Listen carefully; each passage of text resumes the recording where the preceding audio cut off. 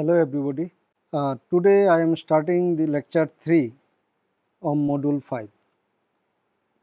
In module 5 I was discussing about the transverse vibration of the beam, and in that connection I have discussed the frequency equation that can be obtained for different these boundary conditions, and boundary conditions are actually the classical boundary condition that I have discussed. Now in this lecture I want to emphasize on some problems where you can come across a non-classical boundary condition. So with the help of non-classical boundary condition, let us see how we can obtain the frequency equation and natural frequencies of the beam. And of course we will be delivering the lecture. I will be delivering the lecture only for Euler-Bernoulli beam. So far the other beams, this Rayleigh's beam and Timoshenko beam and shear model, these three types of models I have not discussed. So natural frequencies and mode shapes of the beam with non-classical boundary condition. Non-classical boundary conditions may happen in many practical problems, such as a beam carrying a concentrated mass or lump mass. Actually the beam is a distributed parameter system. For example, you take a case of aircraft wing. Aircraft wing is a slender structure, may be modeled as a cantilever beam, but at the tip of the wing you can see a fuel tank is attached. So in that case this aircraft wing, which was modeled as a cantilever beam, has no free boundary condition at the tip.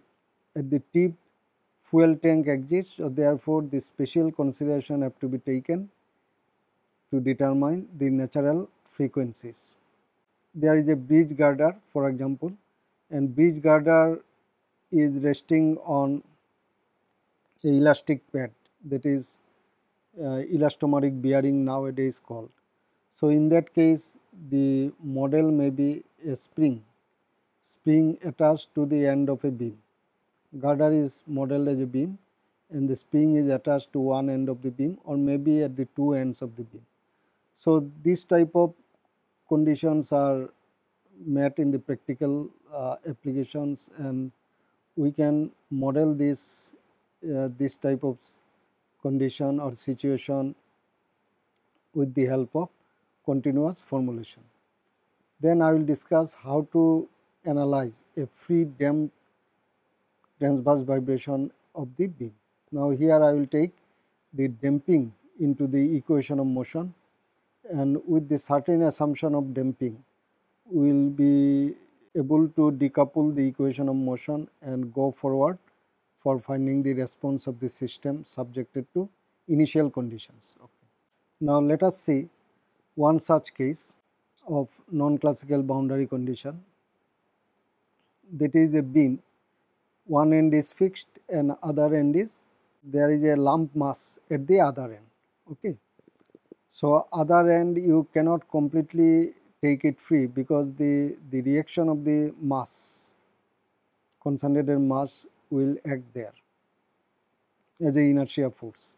So this type of model, that is idealized beam with a lump mass at the tip, can be a model of aircraft wing, because the aircraft wing can be considered as a cantilever beam and a fuel tank that is having a mass of considerable magnitude is attached at the free end.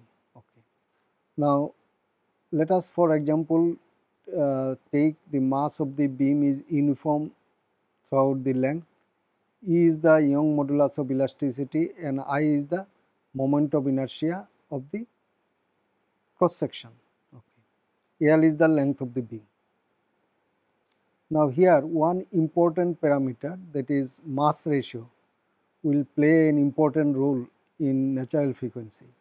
So this alpha is denoted as capital M divided by small m into L. Small m into L is the total mass of the beam.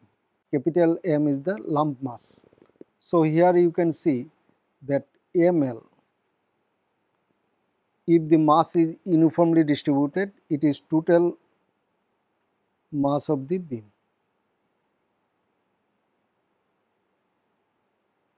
and M is the lump mass. Now here I have shown the lump mass at the free end so that boundary condition is applied. In other problem I will show that mass may be elsewhere located. So in that case the formulation will be of different nature. Now let us formulate this as a boundary value problem. So at x is equal to 0, because this is the fixed end, this end is fixed as a cantilever. So at this end naturally the displacement and slope must be 0, there is no doubt, if the fixity is perfect. So we are getting at x is equal to 0, y bracket 0 t equal to 0, and dy by dx is the slope of the deflected shape is 0 at the location x is equal to 0. If I take, this is the reference station. So this is the reference station and we are measuring x from this. Okay. Then x is equal to L. Here we take the bending moment as a free end, the bending moment is 0, ei del square y by del x square, and Lt at x is equal to L is 0. So that is actually physically it is bending moment.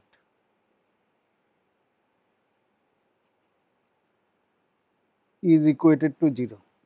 However, if it is completely free in absence of lump mass, then the free end should have also 0 shear condition. But because of lump mass reaction, inertial reaction, so inertial reaction of the lump mass is mass into acceleration measured at x is equal to L. So minus m del square y by del t square at Lt, this is the inertial reaction, should be equal to the beam shear. So beam shear is ei d cube y Lt divided by dx cube. That means beam shear at x is equal to L is equal to, physically it is equal to the inertial reaction of lump mass at x is equal to L. So this is the these are the prominent boundary condition, and this will when you apply this, the constant of integration of this solution of the homogeneous equation can be found, and from that this frequency equation can be obtained, and solving the frequency equation we will be able to find the natural frequencies. Okay. Now as we know that mode shape function for freely vibrating beam phi x equal to a1 cos hyperbolic lambda x plus a2 sin hyperbolic lambda x plus a3 cos lambda x plus a4 sin lambda x. So this expression that I am writing here is actually nothing but the solution of this differential equation, solution of this fourth order differential equation.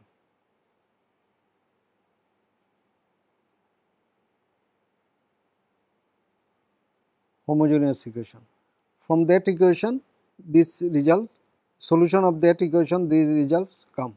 Okay, where phi is the mode shape function, so that the response now yxt is nothing but phi x into a generalized coordinate eta t, and for free vibration we assumed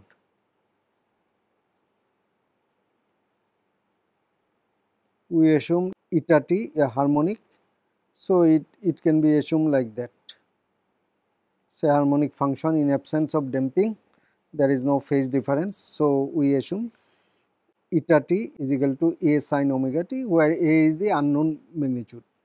Now let us apply the boundary condition one by one. First let us apply the boundary condition at x is equal to 0. X is equal to 0 boundary condition is if this end is fixed and this is our cantilever and this is the lump mass m. So at x is equal to, x is measured from here, this distance is L. At x is equal to 0, deflection is 0, and x is equal to L, the slope is 0. So putting x is equal to 0 here, we will get a1 plus a3 equal to 0. That is obvious because cos hyperbolic 0 is 1, whereas sin hyperbolic 0 is 0. Cos lambda x, cos hyperbolic here, cos lambda 0, that is cos 0 is 1 and sin 0 is 0. So therefore we get a1 plus a3 equal to 0. So that gives a1 equal to minus a3. So a relationship is obtained between a1 and a3. Similarly, applying the boundary condition for slope. Slope is what? Slope is the first derivative of the deflected shape. So if I take first derivative with respect to x, space derivative, then I am getting a1 lambda sin hyperbolic lambda x plus a2 lambda cos hyperbolic lambda x minus a3 lambda sin lambda x plus a4 lambda cos lambda x. Okay. So apply now boundary condition for slope. Boundary condition for slope, if you apply this phi prime, phi dash 0, that is d phi by dx, d phi by, that is will be ordinary derivative, total derivative, d phi by dx equal to 0. So in that condition we are getting a2 plus a4 equal to 0, that gives a2 equal to 0 minus a4. So we can reduce this equation in terms of two constants. So I can now write the solution here, because a1 equal to minus a3. So I can write cos a1 into cos hyperbolic lambda x minus cos lambda x plus a2 sin hyperbolic lambda x minus sin lambda x.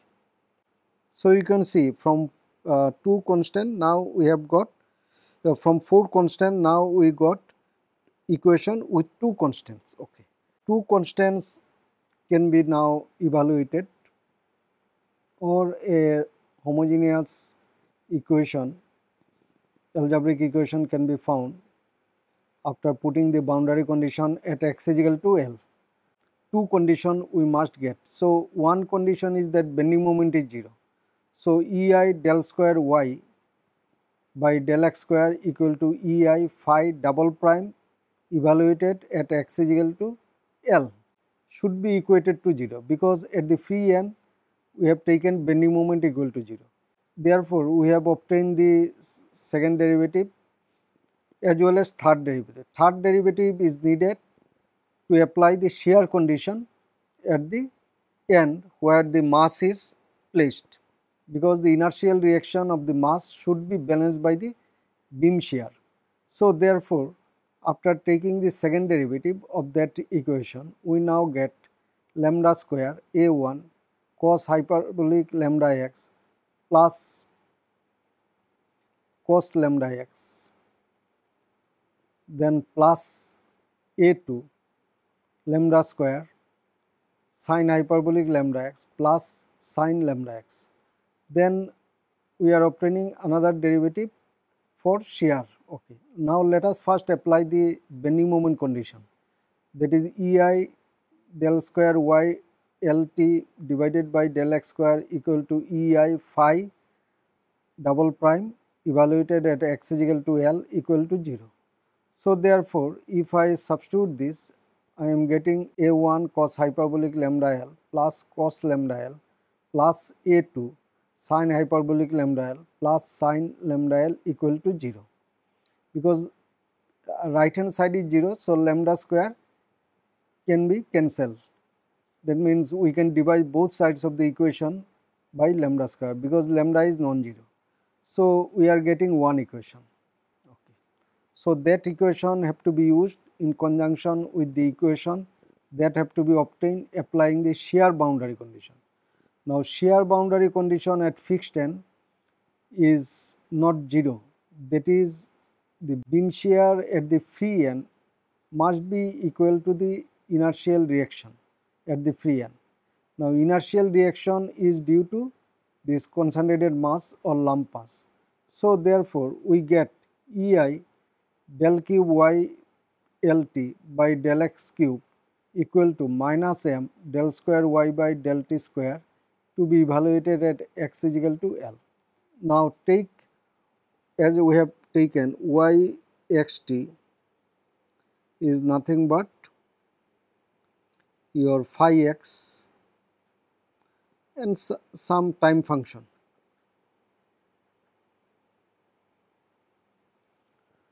So applying this equation here, we now arrive at EI phi triple prime, that is the third derivative of phi, to be evaluated at x is equal to L equal to omega square, because after second derivative minus omega square term will come. So minus minus it will be plus omega square m phi to be evaluated at x is equal to L. Now let us use this factor m by ml equal to alpha, that is the mass ratio. That factor will evaluate or help us to interpret the result in various ways. Okay. Now substituting this equation, that is derivative we have obtained earlier, and now we will utilize this derivative to obtain this. So actually if I see this equation EI phi triple prime evaluated at x is equal to L. So if I divide both sides by EI, that means keeping this phi triple prime at x is equal to L, that is to be evaluated, is equal to omega square m EI phi evaluated at x is equal to L. Okay. Now we know that omega square m can be written as lambda, so that we have found it. But now if we use this omega square m by EI as lambda to the power 4, okay, then actually this here if we see the beam equation previously, then here we can see that EI d4 phi by dx4 equal to m omega square into phi, small m, note that it is small m. So del square phi by del x4 equal to m omega square by EI phi. Now this parameter was taken as lambda to the power 4 in this equation. Okay. Now this omega square, here omega square we are getting, omega square can be now converted into this form and bring multiplying this side by L, both sides by L, then you are getting alpha omega square m divided by EI into L phi. So L I have used additionally in this equation. Okay. So this quantity if you see, this is nothing but your lambda to the power 4. So we are now getting phi triple prime at x is equal to L equal to alpha lambda to the power 4 L phi x equal to 0. So that equation we are now getting. So here frequency parameter, that is lambda to the power 4, is coming here, because our target is to determine the lambda frequency parameter from which we can come physically to the natural frequency. Lambda is the root of this frequency equation that we will get in the later case after applying this boundary condition. So, we are now getting this condition phi triple prime, that is coming from shear, and alpha omega square m by EI. L I have used it, okay, phi, so that the equation remains balanced. Okay.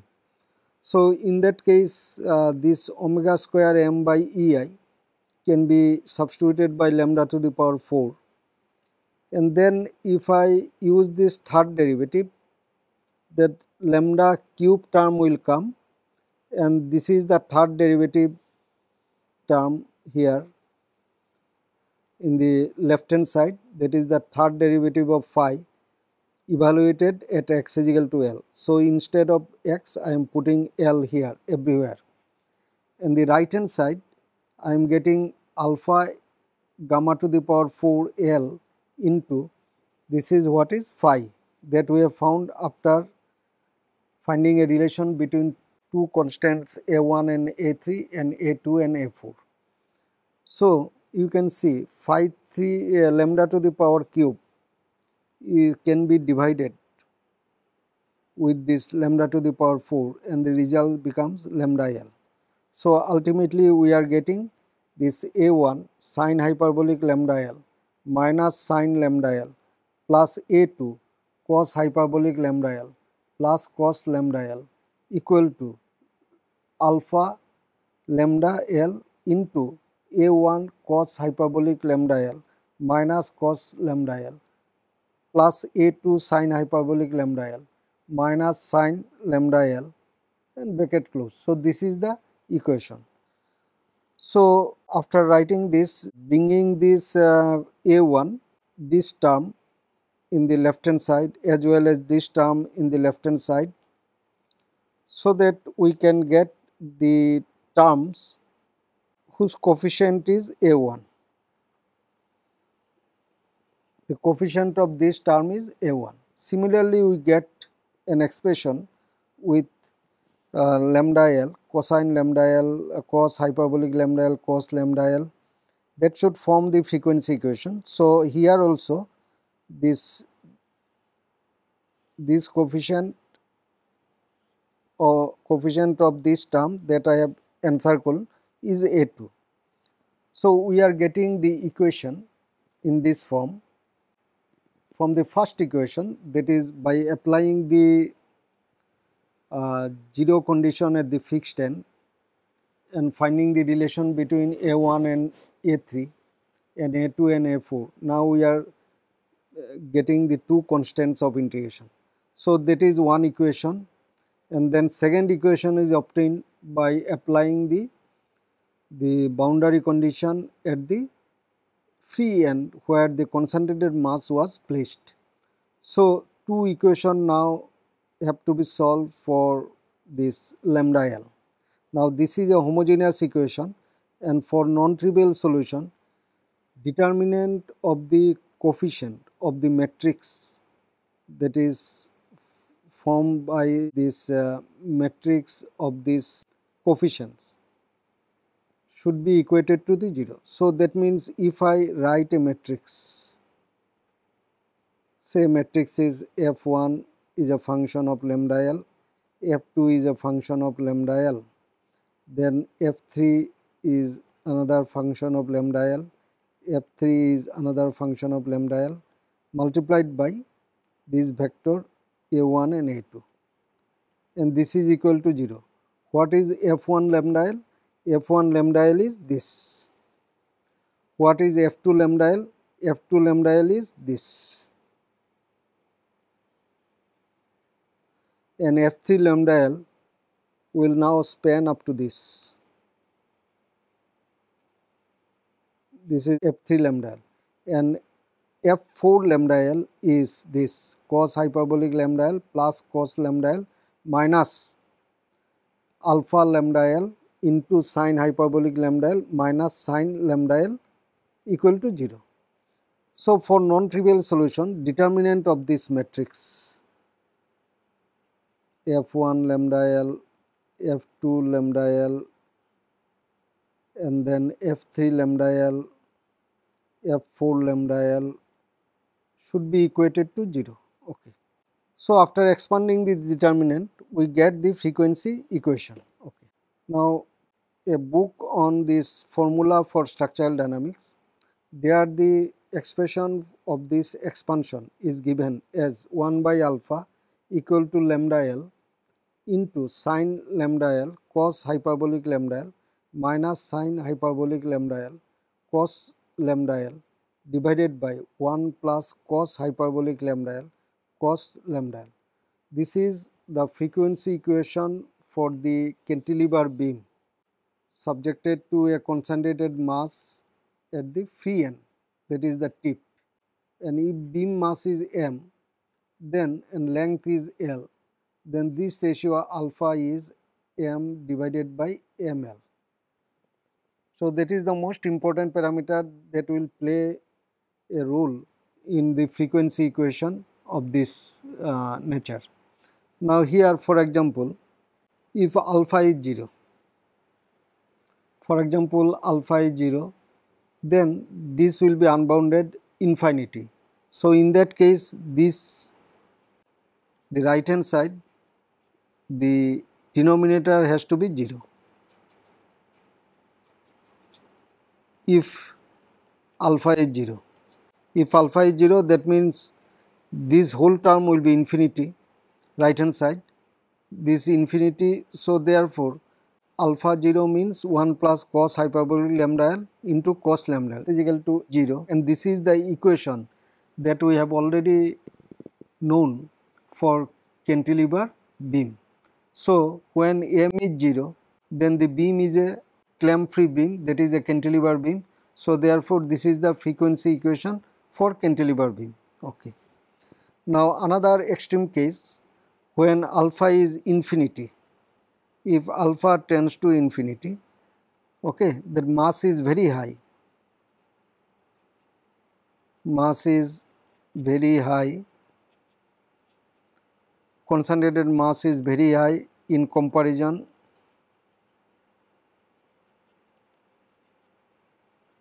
to total mass of the beam.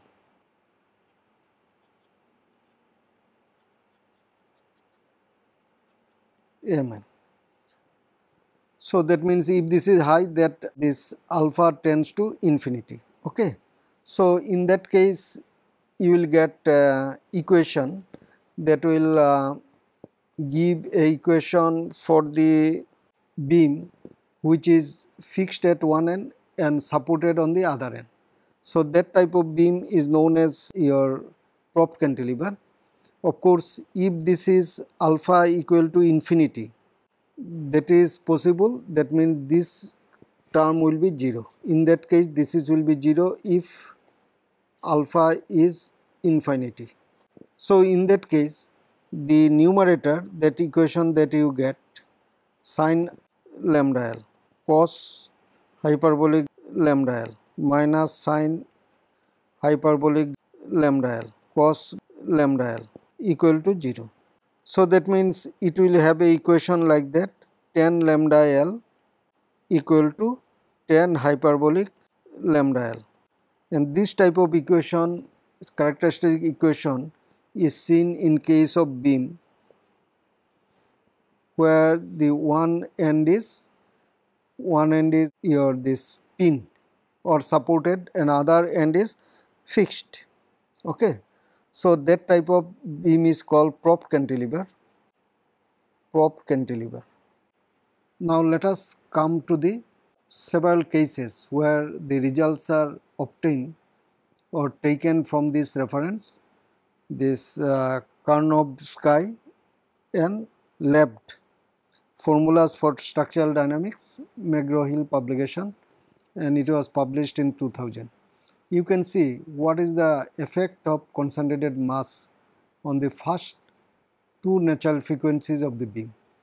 So, first frequency that you can see 1.875, that is without 0 mass. So, if mass is 0, that means then it is a simple cantilever. So, let us show this beam, then you will be able to understand it. And here mass is attached and length of the beam is L. So, this alpha, that here it is alpha, the mass ratio, alpha is m by ml. So, a plot of the first natural frequency, that is related to lambda L, is obtained here with different alpha, that is taken from the reference. Okay.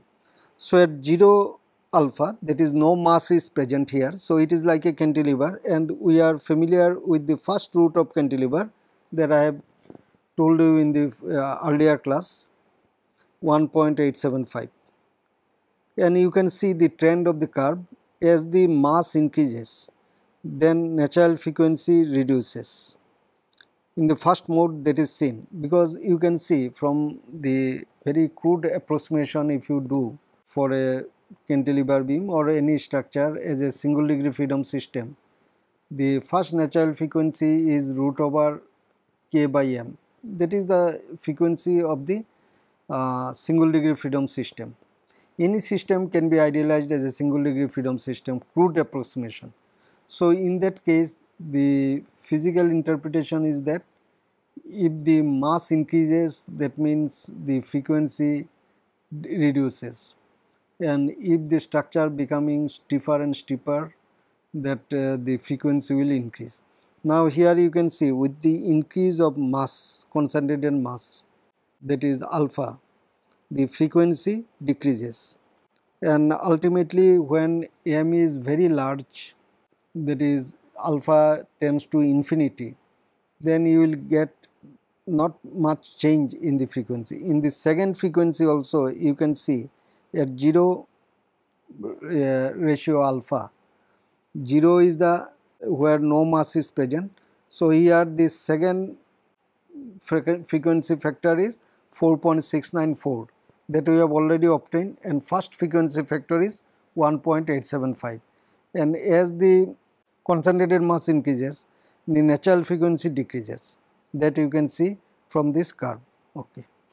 Now, let us discuss another condition, that is beam fixed at one end and supported by linear spring at the other end. So, here you can see that this end is fixed and this end is supported by linear spring, and here also we define a non-dimensional parameter, that is the relative stiffness.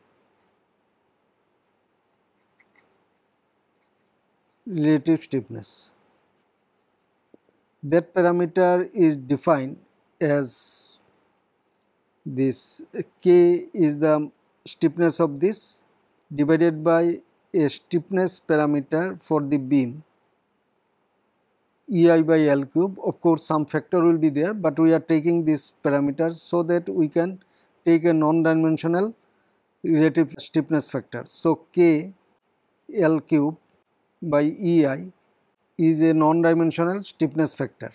So, that is the relative stiffness. We will use this in the formulation to interpret the results. Now, here you can see the model solution, that what you get, the mode shape is nothing but phi x equal to a1 cos hyperbolic lambda x plus a2 sin hyperbolic lambda x plus a3 cos lambda x plus a4 sin lambda x. Now, apply the boundary condition. Let us see what will be the boundary condition. At x is equal to 0, that is again the fixed end boundary condition, deflection and slope are 0, but at the end x is equal to L, you can see a spring is attached, a linear spring is attached. So, therefore, in that case the boundary condition will be different here, not as free boundary condition. Here actually boundary condition, one condition is bending moment equal to at x is equal to 0 will be 0, but the shear force at this end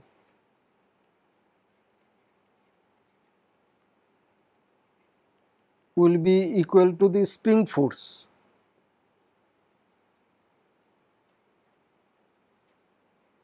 So, that we have to take into account. Okay.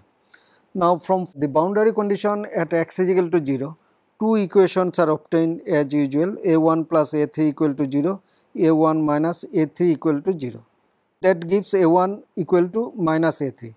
and the slope boundary condition at the fixed end gives A2 equal to minus A4, because here you can see after obtaining first derivative, if you substitute x is equal to 0, you will get A2 plus A4 equal to 0, that certainly give A2 equal to minus A4. So, we can now write this phi x in terms of two constants only, A1 cos hyperbolic lambda x minus cos lambda x plus A2 sin hyperbolic lambda x minus sin lambda x. Okay. So, that now reduces to a equation with two constants. Okay. Now, we have to apply this condition, bending moment condition and shear condition. Okay. We already obtained the first, second and third derivative. So, second derivative is this A1 lambda square cos hyperbolic lambda x plus cos lambda x plus A2 lambda square sin hyperbolic lambda x plus sin lambda x. And third derivative is lambda cube A1 sin hyperbolic lambda x minus sin lambda x plus lambda cube A2 cos hyperbolic lambda x plus cos lambda x. Let us apply the other boundary condition, that is the bending moment boundary condition. If I apply this, then it gives this A1 cos hyperbolic lambda L plus cos lambda L plus A2 sin hyperbolic lambda L plus sin lambda L, that is coming from this equation. So, this equation, if you substitute x is equal to L and then equate to 0, you will be getting this equation. Okay. Now, apply the third equation. What is the fourth equation? Fourth equation is your this shear at the end where the spring is attached is equal to minus ky x is equal to L. That will give you EI phi triple prime L is equal to minus k phi L. Okay. So, after evaluating this third derivative that we have obtained here and here phi is there, we can now form the second equation. So, second equation will be EI lambda cube A1 sin hyperbolic lambda L, that you can see here directly I have written from this. Okay. So, sin hyperbolic lambda L minus sin lambda L plus A2 cos hyperbolic lambda L plus cos lambda L. So, this equation and the right hand side is minus k phi L. So, minus k and this is phi we already obtained earlier. So, phi we obtain A1 cos hyperbolic lambda x minus cos lambda x plus A2 sin hyperbolic lambda x minus sin lambda x. So, this equation is applied here, okay, with the substitution of x is equal to L. So, we are now getting one equation here, this is one equation, say equation Roman I, and this is 2. So, these two equations have to be solved for frequency to obtain the frequency characteristic equation for determining natural frequency. So, after some arrangement we are now writing like that A1 sin hyperbolic lambda L minus sin lambda L plus A2 cos hyperbolic lambda L plus cos lambda L equal to minus k divided by EI lambda cube into A1 cos hyperbolic lambda L minus cos lambda L plus A2 sin hyperbolic lambda L minus sin lambda L and bracket closed. Okay.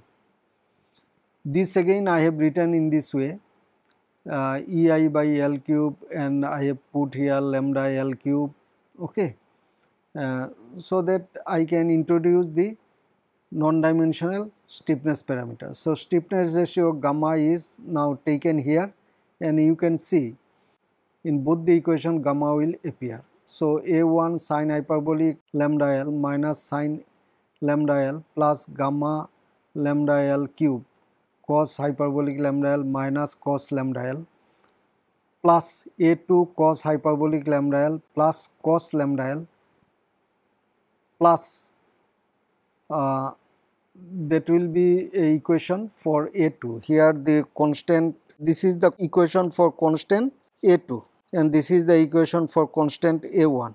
So, gamma by lambda L cube into sin hyperbolic lambda L minus sin lambda L.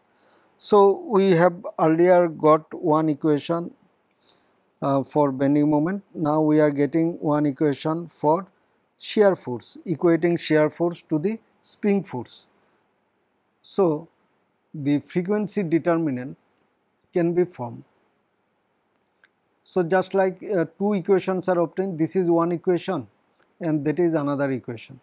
So, in this equation the coefficient of A1 you are seeing cos hyperbolic lambda L plus cos lambda L, coefficient of A2 you are seeing here sin hyperbolic lambda L plus sin lambda L. In this equation coefficient of A1 you are seeing sin hyperbolic lambda L minus sin lambda L plus gamma lambda L cube plus cos hyperbolic lambda L minus cos lambda L and bracket closed, and then A2 cos hyperbolic lambda L plus cos lambda L plus gamma divided by lambda L cube into sin hyperbolic lambda L minus sin lambda L and bracket closed equal to 0. So, we obtain the homogeneous algebraic equation F is a matrix and this A is a vector which contains the two unknown constants A1 and A2. So, for non-trivial solution we now take the determinant of this equation to be 0. So, F1 lambda L is the element of the first row, first column of the determinant, and then similarly the F2 lambda L is the element of the first row and second column. This is the element of the F3 lambda L is the element of the second row first column, and F4 lambda L is the element of the second row second column, and these are automatically found from this equation. If you see this equation, say this is F1 lambda L. So, F1 lambda L is cos hyperbolic lambda L plus cos lambda L. So, we have written. Therefore, all the functions can be written isolating the coefficients associated with A1, A2, A1 and A2 in both the equations. So, after expanding the determinant, you will get the characteristic roots, characteristic equation, and solving which we get the lambda L. Now, two special cases let us examine. Okay, what are the two special cases? In one case, this frequency parameter that we are defining as lambda is equal to KL cube divided by EI. In one case, the K is 0 or very small. So, in that case gamma is 0, that is one case. Another case may arise when K is infinity, very large, K is very large. So, in that case gamma tends to infinity. Okay. K is infinity means the spring is very stiff. Okay. So, two extreme cases we can examine and we can arrive at the known results. So, if we take K is equal to 0, then gamma is 0, so that our frequency determinant becomes cos hyperbolic lambda L plus cos lambda L, sin hyperbolic lambda L plus sin lambda L, sin hyperbolic lambda L minus sin lambda L, cos hyperbolic lambda L, cos lambda plus cos lambda L, and this determinant is equated to 0. After expansion of determinant, we get this equation 1 plus cos hyperbolic lambda L cos lambda L, and this is nothing but the frequency equation of a cantilever. So, when K is 0, that means no spring is attached. So, this represents K0 case, no spring is attached. So, this is nothing but a cantilever, a pure cantilever. So, that we get. Now, when gamma is infinity, we slightly rearrange the equation in this form, means we divide both sides by gamma of this equation and two equations, both sides we are dividing by gamma. So we are getting this A1 1 by gamma sine hyperbolic lambda L minus sine lambda L, and this side 1 by lambda L cube. So here gamma was there, we are dividing both sides of the second equation by gamma. So also the second term of this equation you are getting A2 into 1 by gamma into cos hyperbolic lambda L plus cos lambda L plus 1 by lambda L cube sine hyperbolic lambda L minus sine lambda L equal to 0. Okay. Now you can interpret now, if gamma is infinity, that is very high, so this term will be 0. So ultimately if this is 0, then we are getting with this equation cos hyperbolic lambda L plus cos lambda L sine hyperbolic lambda L plus sine lambda L cos hyperbolic lambda L minus cos lambda L sine hyperbolic lambda L minus sine lambda L equal to 0. After expansion, you can get some terms will get cancelled, okay, and then ultimately you will obtain an equation.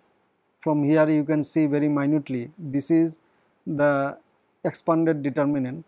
So this term will get cancelled, cos hyperbolic lambda L sine hyperbolic lambda L will get cancelled, and sine lambda L cos lambda L will get cancelled.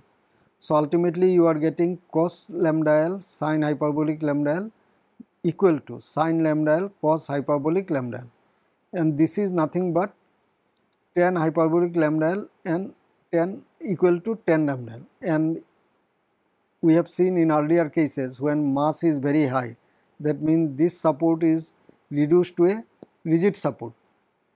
So here also if the spring is very high, then support will not deflect and it will act as a pin support. So therefore this characteristic equation is same as the beam fixed at x is equal to 0 and hinged at x is equal to L. Such type of beam is known as Prof cantilever. Okay. Now let us consider the damp free vibration analysis of the beam. The governing differential equation of the motion of the Euler-Bernoulli beam is written as EI del 4y by del x4 plus C del y by del t plus m del square y by del t square equal to 0. Now let yxt, that is the displacement at location x at time instant t, is equal to phi a I x eta I t, that is the summation of mode that we considered earlier to represent the total response. So phi I x into eta I t, and this quantity is summed over for different modes, and theoretically the number of modes are infinity, so we are taking I is equal to 1 to infinity. So that is nothing but phi 1 eta 1 plus phi 2 eta 2 plus phi 3 eta 3, like that it will extend up to infinity. Now substituting this in the differential equation, we now write this EI, and using this condition that EI d square phi dx to the power 4 equal to m omega square phi. So that condition we will use later on. Now first let us substitute this. When I substitute, this space derivative is taken here, so d4 phi, this now becomes ordinary differential coefficient d4 phi I by dx to the power 4 eta I t, and here c due to damping coefficient per unit length c phi I eta dot t plus m phi I eta double dot I t equal to 0. Now we have to use this equation as well as orthogonality condition. So multiply both sides by phi jx and integrate in the domain of the beam.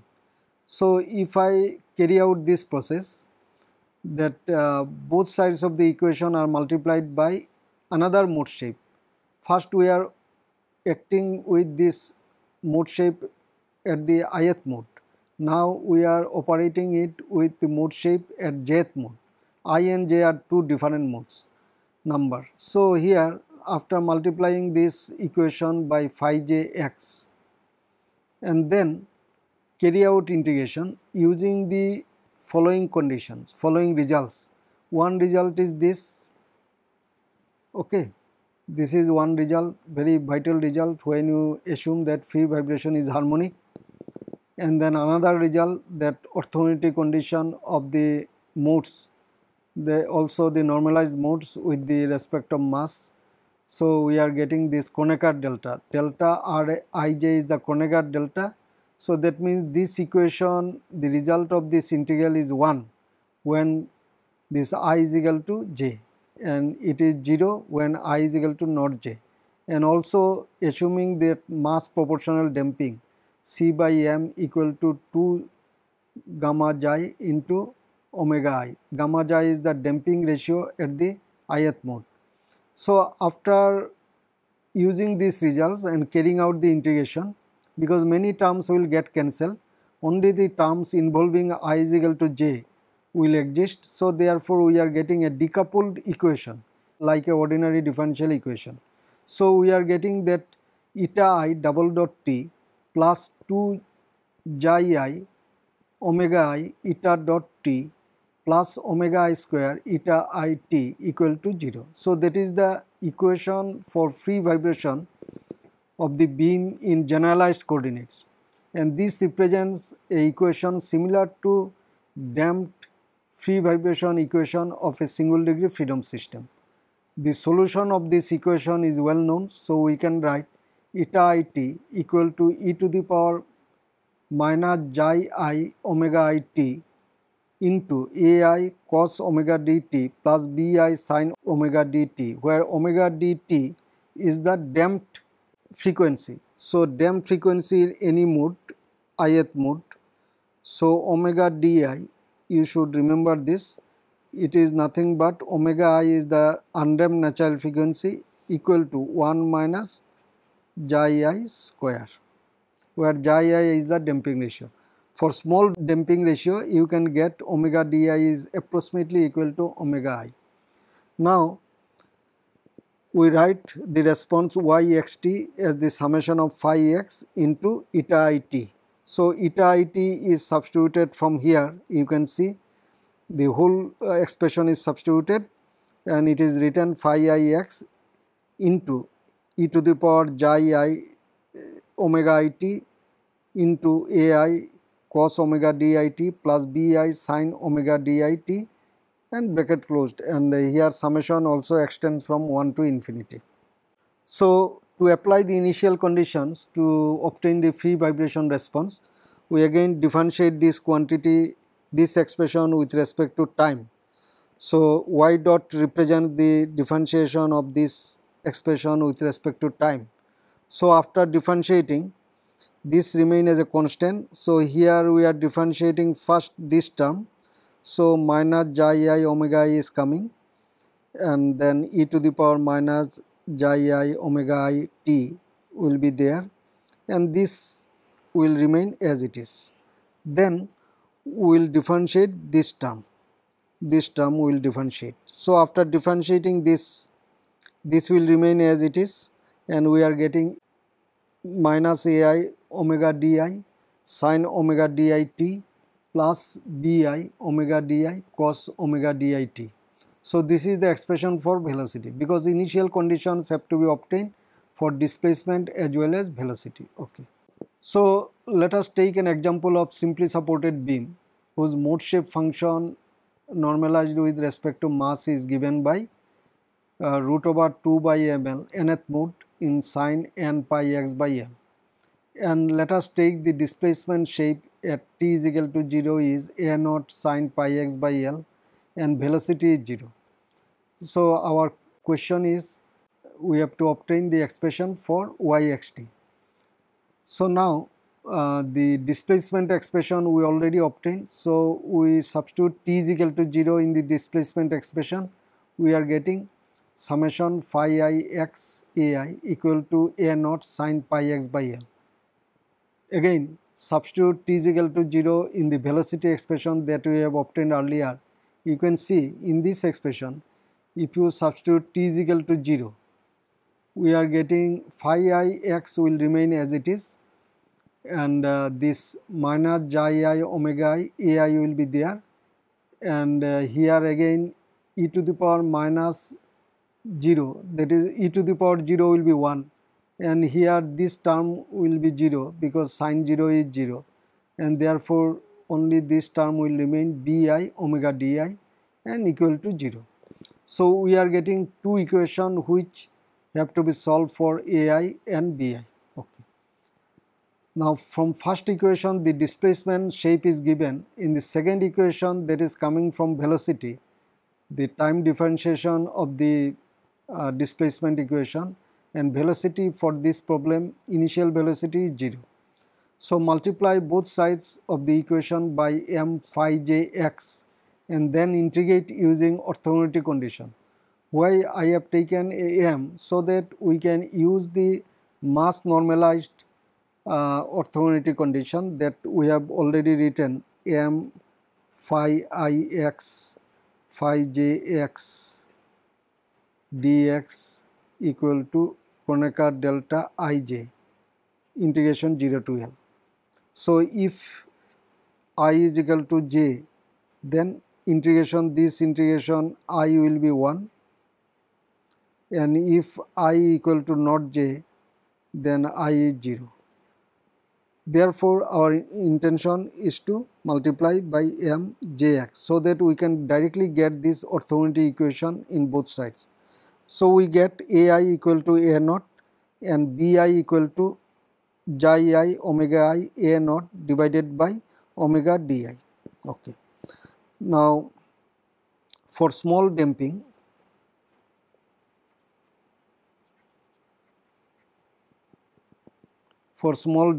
ratio, this factor 1 by xi I square is approximately equal to 1 because this is very small. So square of this again will be small, so approximately 1. So this factor omega I by omega di is approximately taken as 1. So for small damping we can write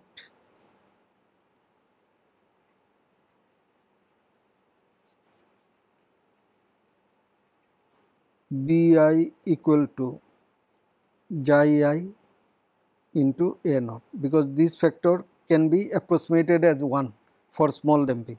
So therefore the response is obtained finally as yxt equal to summation phi I x into e to the power minus xi I omega I t into a naught cos omega di t plus xi I a naught divided by root over 1 minus xi I square sin omega di t.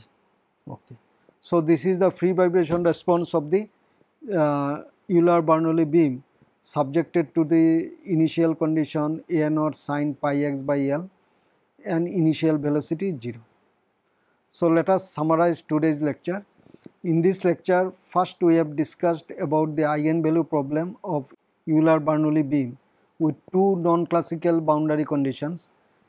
One is cantilever carrying a concentrated mass at the tip, and the next one is a beam fixed at one end and supported by linear spring at the other end.